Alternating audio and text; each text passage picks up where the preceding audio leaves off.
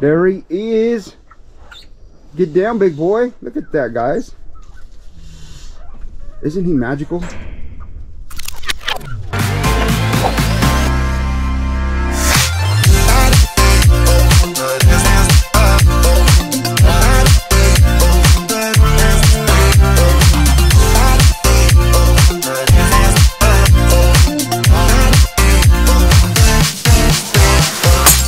Hey you guys, welcome back to another one. This is Ben from SplittinTracks Pheasantry, and I'm glad you are here. Don't I do all my intros like that?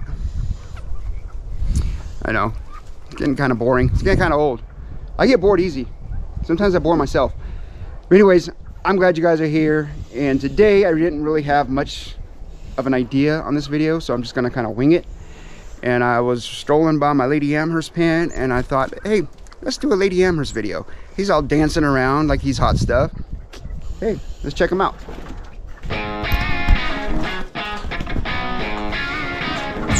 There he is. Get down, big boy. Look at that, guys. Isn't he magical? Wow. What you're looking at here, besides the two hens, is the son of Majestic. Those who've been following me for a while know the story. I used to have a pheasant that was really close to me, a very good Lady Amherst pheasant, and I called him the Majestic Lady Amherst Pheasant. Well, he has moved on to bird heaven or to the wilderness, I don't know. I thought in his retirement plan I would let him free range. Well, when I let him free range, he flew up in a tree, and from there he flew on to God knows where. Anyways, it didn't work out. I thought for sure, you know, I had that feeling it'd work out. It didn't. I was wrong. Anyways, I lost a good bird. Can't do it with the Lady Amherst around here. Maybe you can, but I can't. That's free ranging, that is. But anyways, I have his sons, and this is one of them right here. And I call him the son of Majestic because he is the one that reminds me of his daddy the most. Look at that. I mean, his father, when I'd come out here with the camera, or anybody actually would come out here, he would jump up off his roost and start displaying. He would spread that cape out, and he just thought it was showtime. Sort of like Mr. Electric does. Yeah, so I was just walking out here thinking, what can I do for a cool video? And this guy is what's happening right here at the pheasantry. He's the only one doing cool stuff right now. I mean, look at him, guys. Beautiful.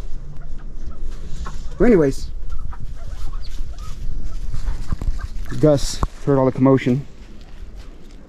You heard all the commotion. And my cat too.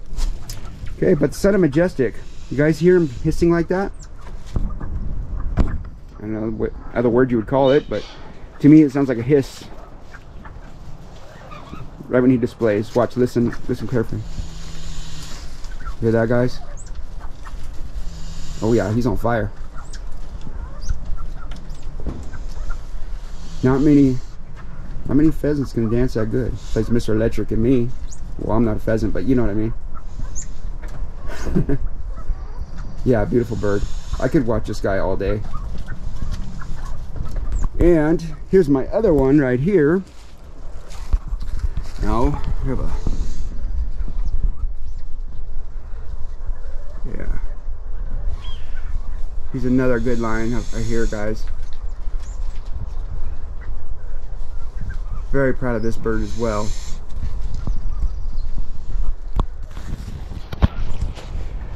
I'm very proud of all the Lady Amherst I got, guys. Yeah, it's one of the birds that I am looking forward to the most for chicks this season because now this is how dedicated I am, guys. Now, I had another Lady Amherst. He was kind of rough with the females. He looked good, and I got some chicks from him a couple years ago, but he, I don't know how to put this. He was fine and everything and looks, his temperament was off. He was a little rough with the girls. So I wanted to step away from breeding towards his line. Now, the son of Majestic, I'm gonna breed towards him. and I have a couple other lines, like I was saying, that are going to help out with that breeding program. So a lot of genetic diversity here, and I have a lot of birds to keep this bloodline going, or these bloodlines going. So I'm very excited about it. But let me talk about last year. Now, I narrowed it down. Besides the Majestic Lady Amherst Pheasant, which he free-ranged as a retirement, I had all yearlings last year.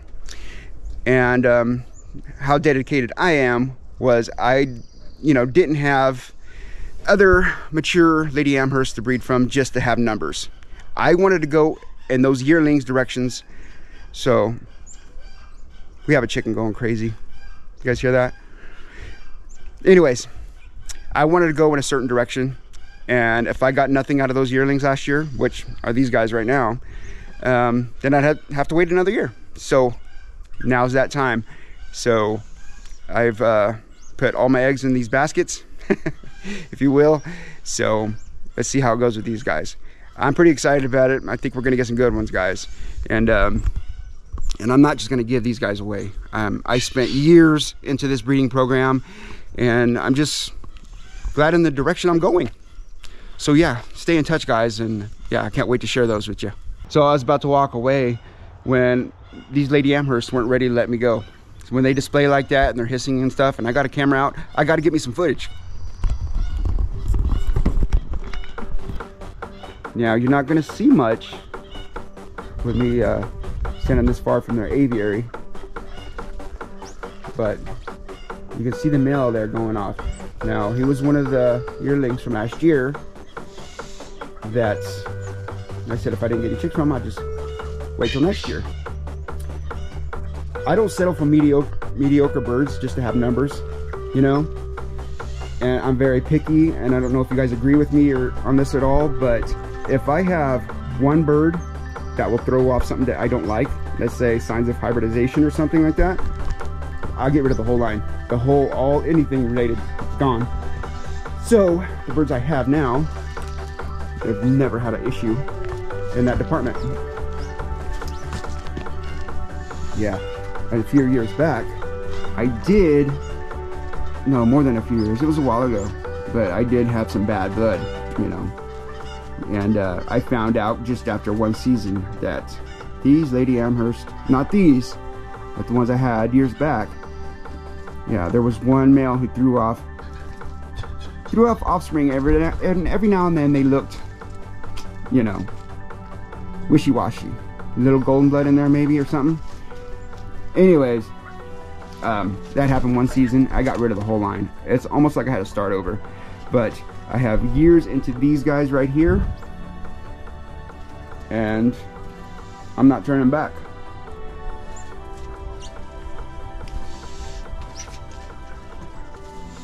Yeah, he's going off. You guys see him? Let me try to get closer. I don't want to ruin his mood because I need fertile eggs,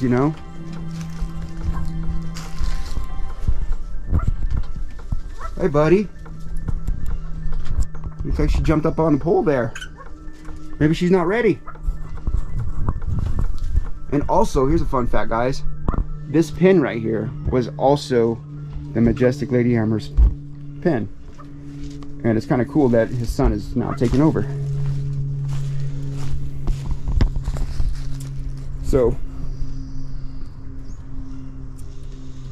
yep, this is my Lady Amherst video, so I gotta show more than these guys though, right? Let me see if I can find some more pictures of the Majestic Lady Amherst Pheasant. Do a little B-roll action or something. Yeah. Now, I don't know if you guys know this, but this dawned on me not too long ago, is that when I started the YouTube channel, this YouTube channel,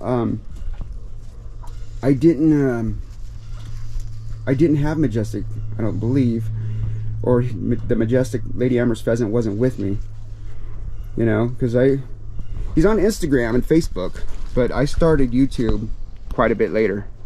I don't know, I have to dig up some old YouTube videos or something, see, or maybe I can pull from Instagram and Facebook. I don't know, try to get something going.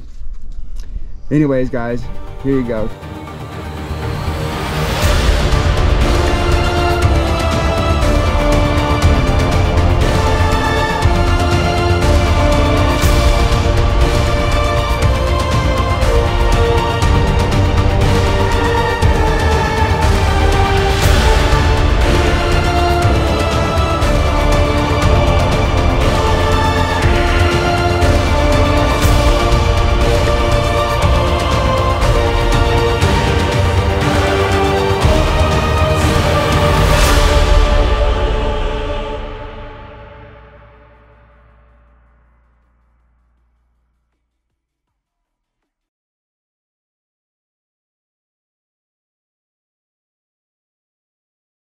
Okay guys, now's that time where I sign off and wish you guys well, like and subscribe, and well, that of course means if you're not subscribed yet. But yeah, this has been a SplittinTracks Pheasantry. Glad you guys joined me for my little Lady Amherst update. If you guys have any questions about anything or have any ideas, something you want to see, just hit me up, let me know, and I'll be glad to show you. All right, you guys, we'll catch you on the next one. Signing off, Ben. Peace. No losses, I don't do lipo. A few screws loose in the head, I'm a psycho. Promise you the bark just as real as the bite though. Misunderstood, you could call me a typo. I shine hotter than the stars in the night.